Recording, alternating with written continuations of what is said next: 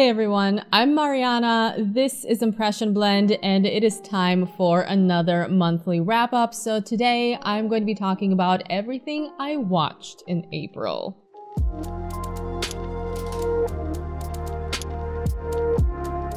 Before I get into this, if you are new to my channel, if you are just finding me now, I think you should consider subscribing if you enjoy movies, TV series, books. Since you clicked on this video, I'm assuming you do. I think you would really enjoy it here, so hit that subscribe button, and if you want to follow me on social media, I have all of those links in the info box below. Also, if you missed some of my previous wrap-ups, I will have a playlist linked for you right here and in the info box as well. Alright, so let's start with the TV series I watched, and first of all, I finished season 1 of The Boys. Finally, I am on the hype train with everybody. Of course, I loved it, and I cannot wait to see what happens in season 2. If you don't know what this is about, the series is set in a world very similar to ours, except for superheroes exist. We, of course, as people, have made it a corporate event. They're essentially celebrities. They have PR teams. They have approved places where they get to go save people for maximum exposure and impact. It is a very, very messed up situation. It is dark, it is satirical, it is darkly funny. It makes fun of celebrity culture. It exposes how people are really not who you think they are and how they present themselves. It talks about the corporate culture and all of these things. It's an amazing, amazing series. Then you have this other group of people who really dislike these superheroes, specifically led by one man. His name is Butcher, who is actually my favorite character. Him and Frenchie ended up being my favorite characters so far. But Butcher is really on a dark path, and he hates the superheroes. We eventually find out why and what his goals are, and that's all I'm going to tell you about it, because if you haven't seen the series, you should come in as fresh as possible. You don't need this spoiled for you.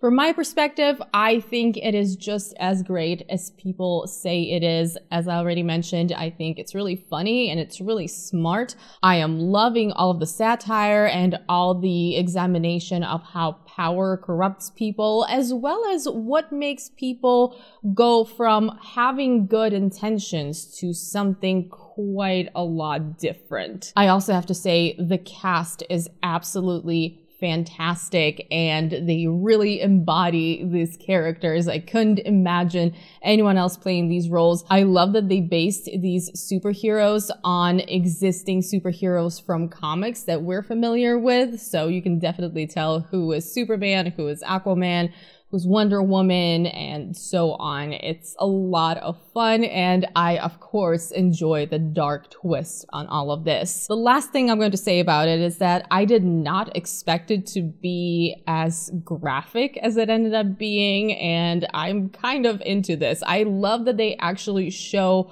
violence the way it would look. It's not your kind of Marvel version of violence where nothing bad really happens, and if it does, it looks very tame and it's very much for dramatic effect. No, here, if somebody dies, it's right in your face, and if it's a graphic death, you're going to be seeing a lot of that. So I do like that they took that approach. If I were to rate season 1, I would go for a 9 out of 10. I really, really enjoyed it, and I cannot wait to get into season 2. I'm going to be watching that next. And the second series that I finished in April is, of course, Shadow and Bone. Many of you have probably seen the review that I did. If you haven't seen it, it's a spoiler-free review. You can watch it without being afraid that I'm going to ruin something for you. If you haven't seen the series yet, I will link it right here as well as in the info box for you to check it out. So I'm not going to talk much about it. Shadow and Bone is a fantasy series on Netflix that is based on a book series by Leigh Bardugo, and it turned out a lot better than I thought it would. I went into this being a little bit skeptical, especially after the uneven experience that was The Witcher. I mean, some parts of The Witcher are a lot of fun, and then other parts of it are just questionable, to say the least. So going into Shadow and Bone, I kept my expectations pretty low because I read the books and I knew this was going to be a complex fantasy world. They also brought in 2 different book series and mashed them together, so I didn't know how that was going to work out, and I was so pleasantly surprised. I think it's one of the best fantasy series we have seen in a while, and we do not get a lot of great fantasy TV series. So if that sounds interesting to you, absolutely give it a try. I think you're going to enjoy it. Check out my review for more details and for what you should expect from the setting of this world, but I ended up giving the first season of Shadow and Bone a 9 out of 10. And I cannot wait to, first of all, watch it again because I'm definitely going to be rewatching it sometime soon, but also for season 2, I am so excited. As for what I'm watching right now, I am not currently in the middle of any series. I haven't started anything new, but the first thing I'm going to watch is going to be season 2 of The Boys, and that actually might be my only TV series for the month of May. If I do end up watching something else, it's most likely going to be Succession. As you can tell, I'm trying to catch up on things that I've missed out on because I don't watch a lot of TV series, but Succession has been something that I have been really wanting to watch and just haven't gotten around to it. I know I'm going to love it. I just know it. I have read enough about it to know that this is going to be entirely my thing. So if I do start something else, it's going to be Succession. If you have any suggestions for me, please leave them in the comments below. I need something more like Devs, something more like The OA. I need a great sci-fi series in my life that's going to make me consider humanity and the meaning of life and all of those great things sci-fi can make you do. I know about The Expanse. I'm going to get there. I'm going to read the books first, I think, at least the first few books. But other than The Expanse, I need some recommendations. Finally, let's get into all of the movies that I watched in April. And as you can see, I haven't watched all that many because I ended up binging 2 TV shows. So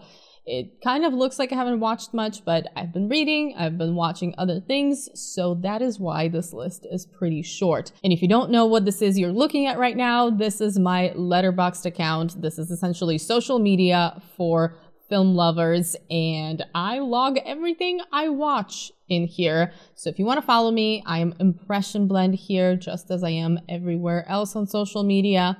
I started the month of April with Voyages. This was a screener I got to see a little bit ahead of time, and I was excited about this movie. The trailer for this looked pretty trippy, and the whole idea of Lord of the Flies in space could have been interesting, but as you can see by my rating, I was not a huge fan of this movie. I talk about why in my review that I did, so if you want to check that out for more details, I will of course have it linked for you, but I ended up giving this movie a 6 out of 10. Then I decided to catch up on one more Oscar-nominated film because it was nominated for a few awards, and the last Oscar-nominated film that I caught up on was News of the World.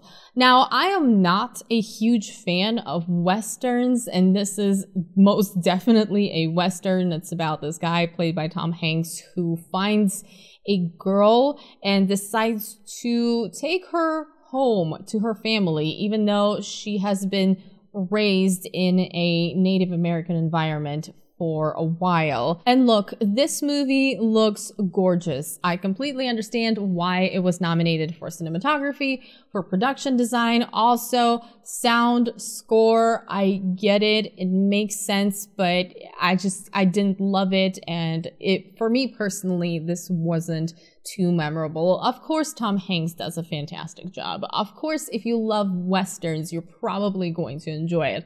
But this just really wasn't my thing. I didn't really connect with it personally, and I didn't feel like they did anything extremely special that hasn't been done before. But it was a well-made film, so I ended up giving it a 7 out of 10. Then, after persistent recommendations from a few of you guys, I decided to finally watch The Empty Man. I did not know what to expect, and I didn't expect much because, let's be real, the title of this film, absolutely generic. It makes you think of Slender Man, Boogeyman, whatever, Bye Bye Man. It's not very enticing. The poster really isn't much going on there. The trailer makes this movie look like, once again, just another run-of-the-mill boogeyman film. Some kids summoned a boogeyman and now they're all gonna die. It's not like I've seen that a million times before. But this movie is absolutely an underrated gem, and I'm still considering making a video on it. It's just hard to speak about it without spoilers, because most of the interesting stuff happens when you finally figure out what's going on in this film and what it's actually about. First of all, let me tell you, it's not about the kids summoning a boogeyman. That's part of the plot. However, it's about this guy who is investigating a disappearance of the daughter of a woman he is a friend of. And as this film goes on, he just goes down this rabbit hole that ends up somewhere you completely did not expect it to end up. It has some genuinely terrifying sequences, not jump scares. No, thankfully not those. But there's one particular sequence that takes place at night at this camp. If you've seen the movie, you know exactly what I'm talking about. And I was genuinely terrified. I had chills watching that, and even thinking about it just makes me uncomfortable. They did so well with the horror and dread. It is a bit of a slow burn, but it makes sense why this is a slow burn. I really liked where the story went. I thought they picked a very interesting path for it. Yeah, this is actually a very underrated horror film that I think way more people need to watch. And just forget the trailer, forget the generic title, just check this movie out. It is worth your time. It is very, very long. For a horror film being over 2 hours long, it's kind of pushing it, but it needs that runtime. I also find the story behind this film very interesting because the movie was just kind of dumped in theaters for, I don't even know how many days it was in theaters, because I honestly haven't heard of it until some of you started bringing it up. Apparently this came out last fall in 2020. Really bad timing. I didn't even notice this movie was coming out. I had no idea it existed, so they did not market it very well. And apparently they did not even finish editing it properly, because this is considered a rough cut of a film, which for a rough cut, this is really, really good. This feels like an extended cut of some film, because there are definitely sequences in there that I could see being trimmed down to shorten that runtime a little bit. But I think they're all necessary, and I think they're all interesting. Basically, what I'm trying to say is, if you enjoy mystery horror and a bit of a slow burn mystery horror that's definitely worth it in the end, I think you should check out The Empty Man. I ended up giving this movie an 8 out of 10, and I'm officially on team recommend this movie to everyone until more people see it. After that, I got the chance to check out Stowaway a little bit early, and I had full intentions of filming a review for it, but I just didn't see a lot of interest for it online, so I changed my mind and I thought I would talk about it in this wrap-up instead. But I'm going to tell you right away, I think this movie is very underrated. I think it's a very interesting and very tense sci-fi thriller. Has the topic of survival in space been done before and been done really well before? Yes, absolutely. But I still think this movie is effective, and I think sci-fi fans would enjoy it. Stowaway revolves around a small crew of 3 who are on a 2-year mission to a colony on Mars. And obviously, as the title suggests, there is an unexpected complication. They discover a stowaway on their ship. Now, they do briefly mention in the movie why they can't just go back and take the person back to Earth. And as you can imagine, this creates a very complicated situation. This is a small ship as it is, and as other things come up, I'm trying to be vague here because this is a thriller, so it is plot driven, so I don't want to ruin anything.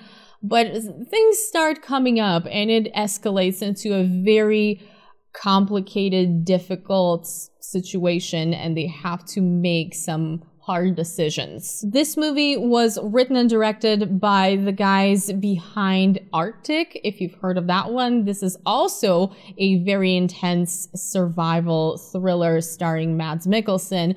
I think you should check it out if you haven't, if you like survival thrillers. And much like that film, Stowaway has to do with the man against nature situation. There really isn't a villain in here other than the circumstances that they're having to face and what that does to them as people and the kind of decisions they have to make. I always find setups like that interesting if there is a dilemma involved, and there are also some gorgeous space shots in this film. I was genuinely sad that I wasn't able to watch this on the big screen because I think this film was meant for the theater experience. But as of now, it is on Netflix and you can watch it there if you have a Netflix account.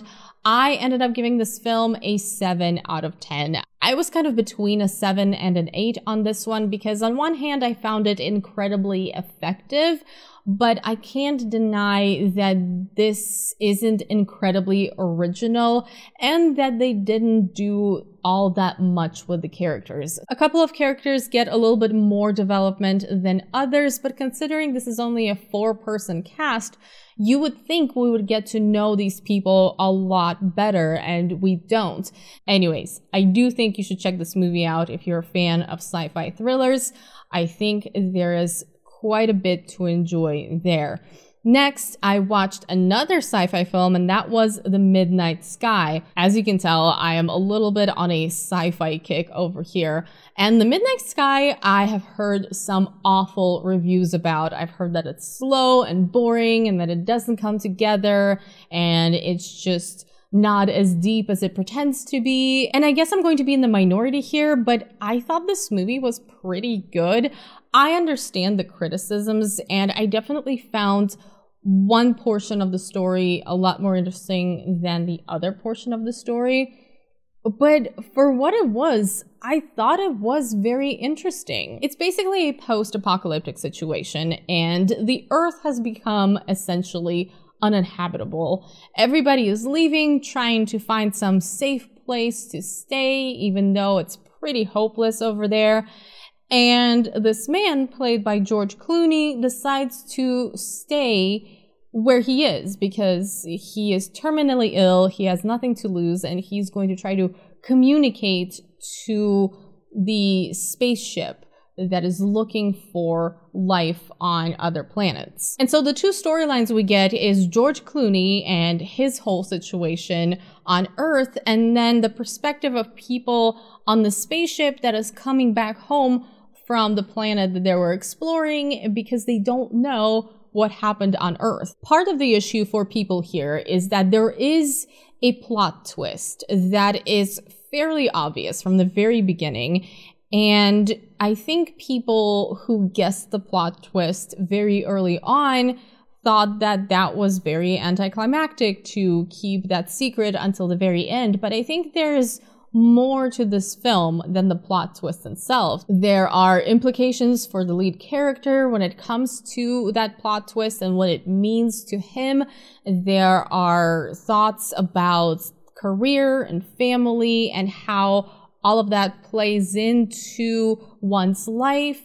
I thought it was interesting. I connected with it, I guess. And also it is a beautifully shot film, not just from the perspective of visual effects that are Oscar-nominated visual effects for a reason, but also just cinematography. I found it interesting and I enjoyed it. So I think this movie is actually pretty underrated. I ended up giving it a 7 out of 10.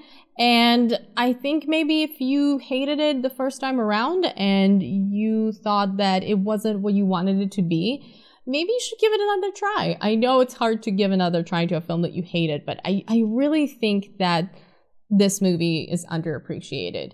Next up, I watched Await Further Instructions, and it was awful. Now, this is a movie, it's a sci-fi horror film that quite a few people have recommended to me as an underrated gem. And I'm sorry, I have to disagree.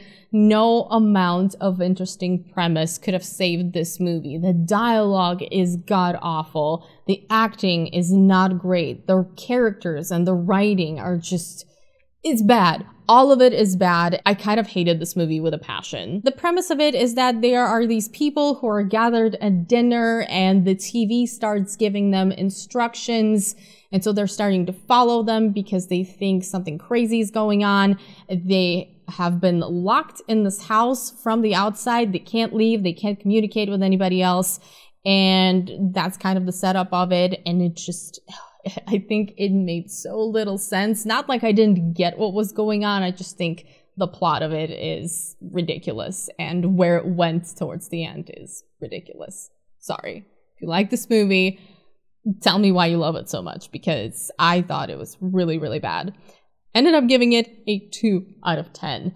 Then another movie that I struggled with was Things Heard and Seen. This is a new thriller, mystery, horror film that just came out on Netflix.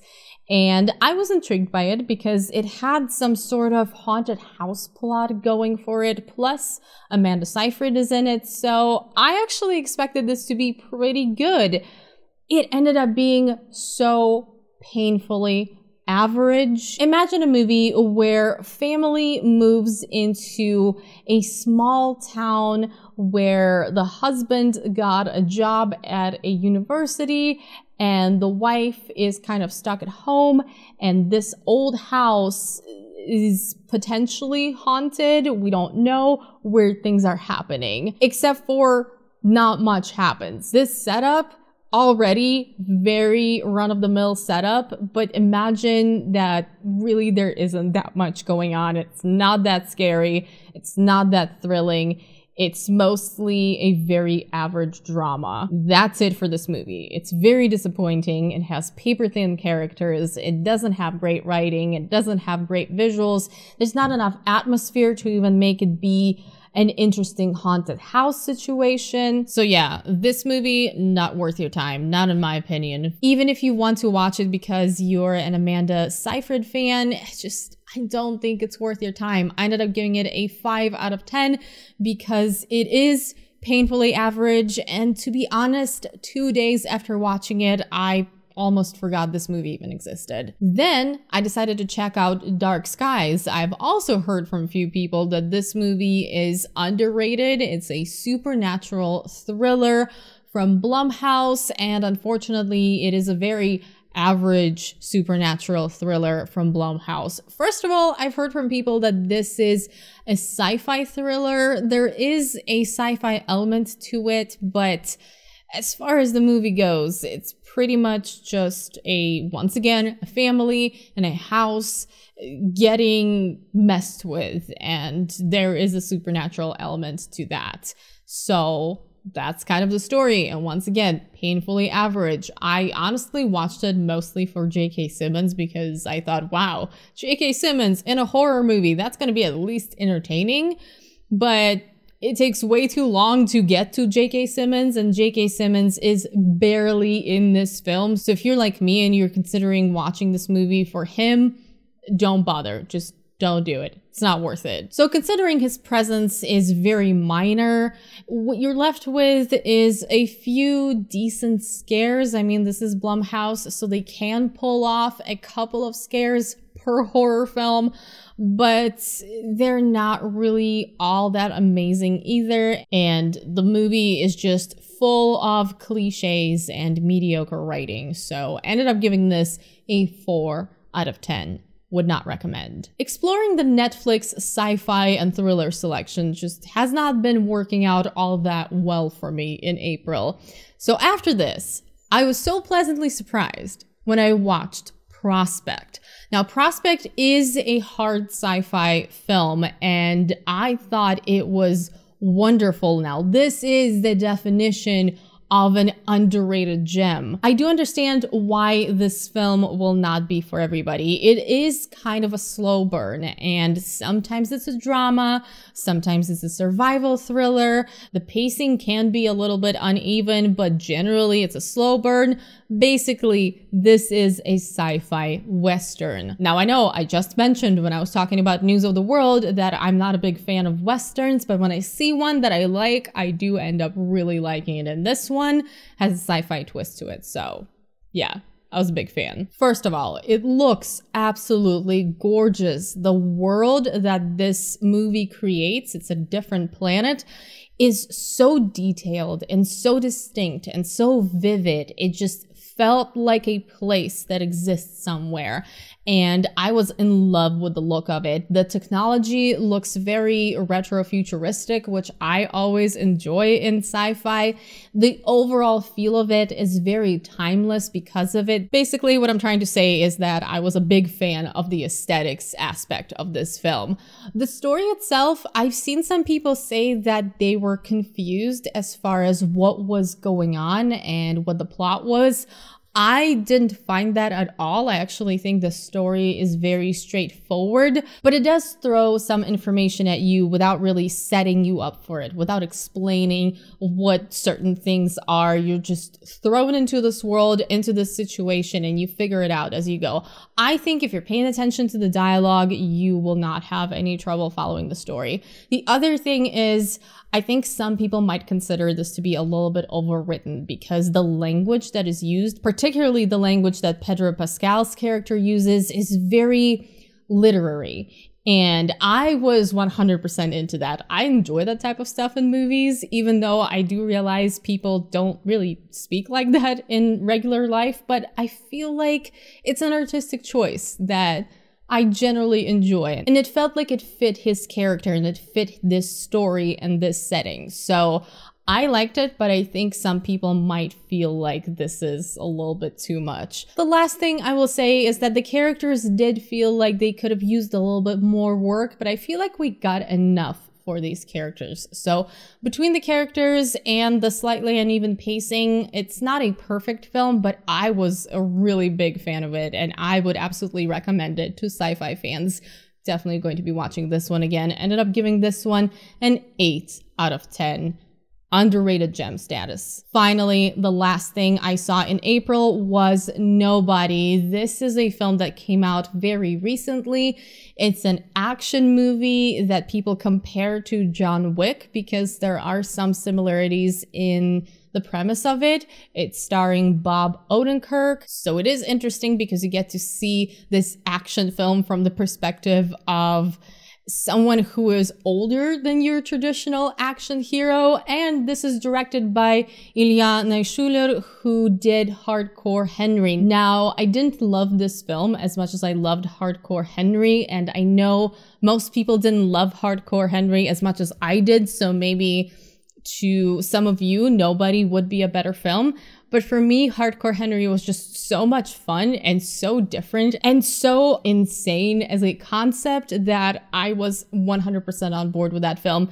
This one was a bit more of a traditional action film that's just done really well and with a slightly different protagonist.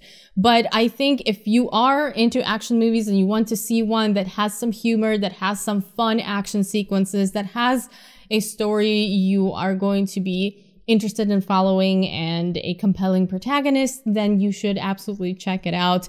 I ended up giving Nobody a 7 out of 10. Definitely a very, very decent and entertaining action film. So that is it for everything I watched in April. Obviously, my TV series watching was a lot more successful than my movie watching. I would say my favorite thing that I watched, I'm looking at my Letterboxd right now, would definitely be Prospect. But as you can tell by my ratings, this is obviously not a month where I saw a lot of films that I was really, really into. Like the standouts here are Prospect and The Empty Man, and both of them are what I would consider to be underrated gems. So if you haven't seen those two, definitely check it out. Also, I think you should check out Stowaway. But I hope you enjoyed this video. Thank you so much to everyone for watching. A special thank you to all of my patrons who are supporting me on Patreon. I know I've been a little bit quiet there for the past month. I've been busy, but I'm coming back and I'm going to talk to you guys a lot more. An extra special thank you to the patrons whose names are on the screen right now. Thank you guys so much. And thank you to everyone who made it to the end of this video and who watches my videos when I post them. Really appreciate every single one of you. If you enjoyed this video, which I hope you did, please don't forget to give the thumbs up, share it, subscribe to my channel if you haven't already, turn on notifications so you don't miss future videos, follow me on social media if you would like. All of those links will be in the info box below, and I hope you're having a wonderful day. I will see you very soon in my next video. Bye!